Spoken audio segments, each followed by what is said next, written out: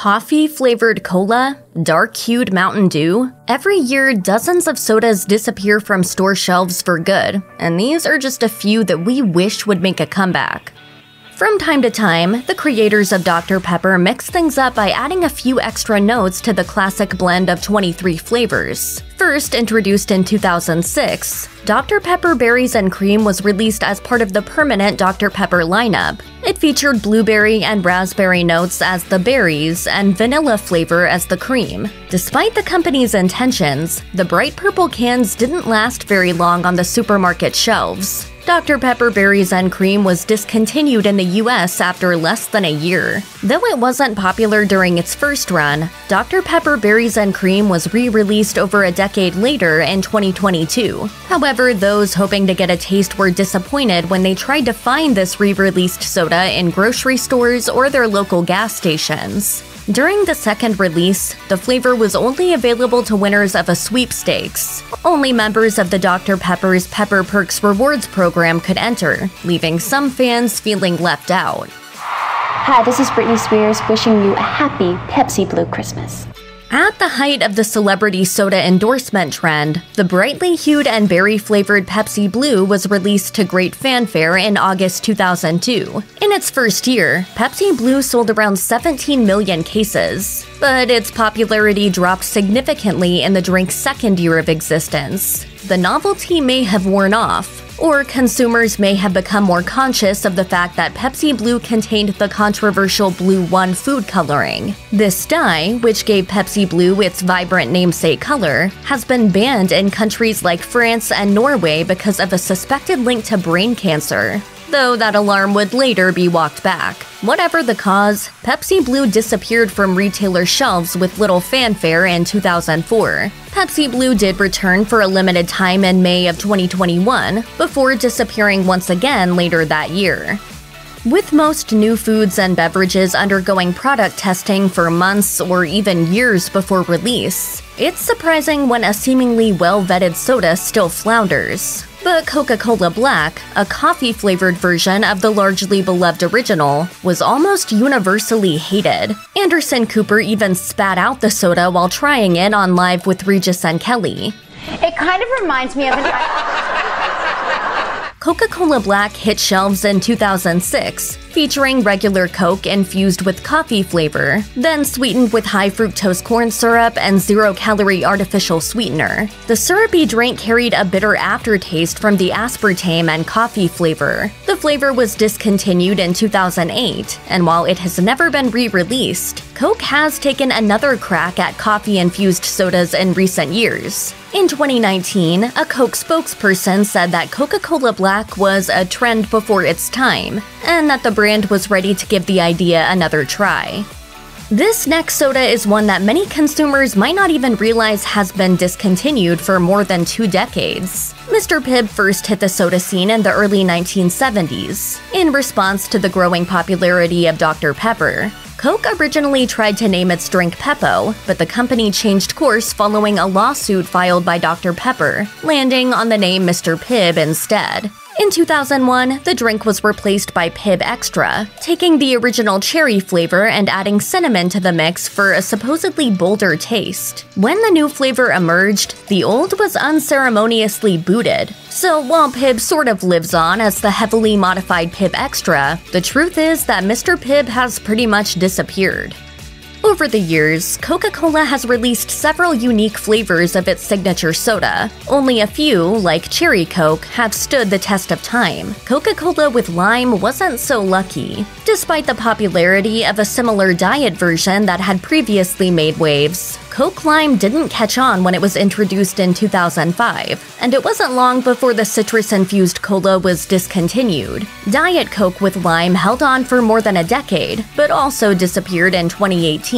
If you're one of the few that loved Coca-Cola Lime, you're in luck. While you won't find the drink in bottles or cans, you can make your own Coke Lime at any Coca-Cola Freestyle machines, which allow you to add flavors like lime, cherry, and vanilla to any of their existing soda flavors. This flavor is also still available in some international locations, including Japan and New Zealand. If you love a sip of bubbly Sprite on a warm summer day, then you may be interested in some flavored variations on the original. The Sprite Remix line first emerged in 2003 with Sprite Remix Tropical, a fruity tropical take on Sprite. The drink proved to be popular, selling 55 million cases in the first year. Don't touch the needle. You might scratch the recipe. Don't touch. The tropical flavor was replaced the following year by Sprite Remix Berry Clear, and again in 2005 with Sprite Remix Aruba Jam, a mix of coconut, orange, strawberry, and pineapple flavors. Aruba Jam was met with mixed reviews and marked the end of the Sprite Remix line of flavors. Volt is one discontinued beverage that left a definite hole in the market. Launched in June 2005, Volt was marketed as a cross between an energy drink and a smooth, refreshing soda. After its initial release, a slew of new Volt flavors came along, including Red Blitz and Grape. But by 2011, Coke decided to focus its energy on its Mountain Dew competitor Mellow Yellow and let Volt fall by the wayside. If you're missing the soda, you may be in luck. Rumor has it that Volt contained many of the same ingredients as Surge, another short-lived Coca-Cola energy soda that was discontinued in 2003. That soda experienced a nostalgic resurgence in recent years, so if you're dedicated and lucky, you may be able to experience something similar to Volt through a can of Surge.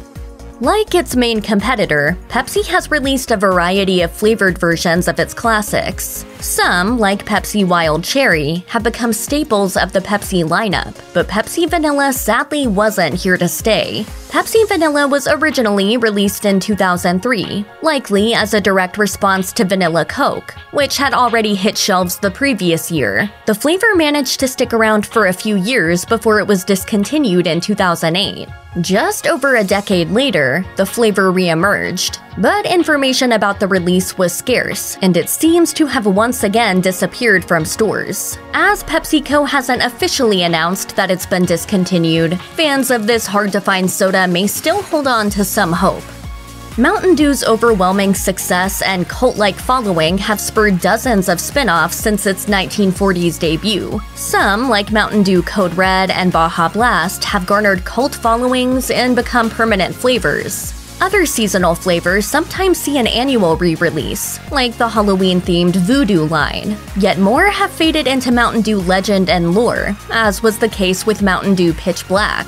First released in 2004, Mountain Dew Pitch Black was a special release for Halloween. Despite its name, the soda was dark purple, with grape flavor and a stunning 75 grams of sugar per can. Mountain Dew Pitch Black was discontinued later that year, though it occasionally re-emerged, including for a limited-time release in 2019. Well, it's not exactly Pepsi Twist, it's Diet Pepsi Twist. And I'm not exactly Halle Berry. You know. I'm Barry Bostwick. The early aughts were a popular time for citrus-flavored sodas. Pepsi joined the game early, releasing the lemon-flavored Pepsi Twist in 2000. This wasn't Pepsi's first crack at a lemon-flavored soda. In the 1970s, it had released a lemon-flavored Diet Cola called Pepsi Light. The early version's lemon flavor was used to cover up the bitter aftertaste of saccharin, an artificial sweetener. When the flavorless aspartame became available, Pepsi dropped the lemon flavor and released Diet Pepsi. Pepsi Twist saw some initial popularity. It was even released in several dozen other countries, though in some, the lemon flavor was swapped for lime. While you might not be able to buy this variety of Pepsi in a can anymore, this is one discontinued flavor that you can create at home with a few lemon slices and a cold can of Pepsi. Decades before Diet Coke became the healthier alternative for soda lovers around the world, Tab reigned supreme. Introduced by the Coca-Cola Company in 1963, Tab was the brand's very first diet soda. If you ever had the chance to try Tab, consider yourself lucky, because the soda suffered low initial sales that might have ended other flavors, and it was infamously unpopular amongst corporate leaders. Beginning in the 1960s, Tab had to be reformulated several times as several artificial sweeteners were banned in the US. But Coca-Cola persevered, and Tab went on to become the most popular diet soda in the United States. Even after Diet Coke was introduced in 1982, the beverage giant continued producing Tab, but by 2019, Tab accounted for just 0.1% of sales of Diet Cola. So when the Coca-Cola Company decided to downsize its portfolio, Tab's 57 years of production came to an end. Fans of the drink were given until December 2020 to get their fix before the bright red cans disappeared from store shelves.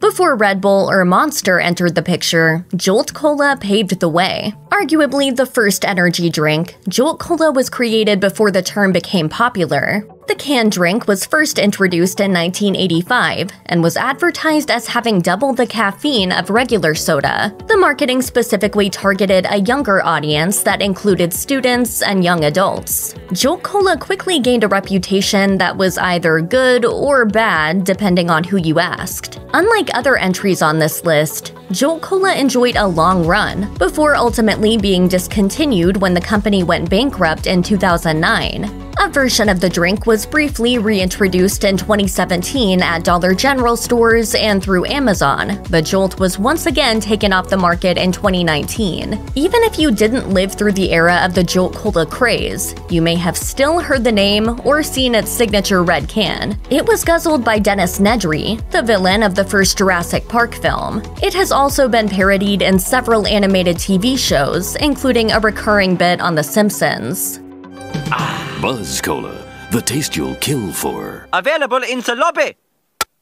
The same year that Jolt Cola disrupted the soda industry, Coke attempted to do the same. In a bid to stay competitive in the world of soft drinks, the company decided to produce New Coke. Released on April 23, 1985, New Coke was described by then Coca-Cola Company chairman and CEO Roberto Goizueta as a smoother, rounder, bolder, and more harmonious take on the classic Coca-Cola taste. But the company didn't release New Coke as a line of drinks that would hit shelves alongside the original flavor. Instead, it simply made the new formula the standard Coke, marking the first change to its signature formula in 99 years. New Coke was a massive dud, lasting just 79 days and going down as one of the biggest blunders in marketing history.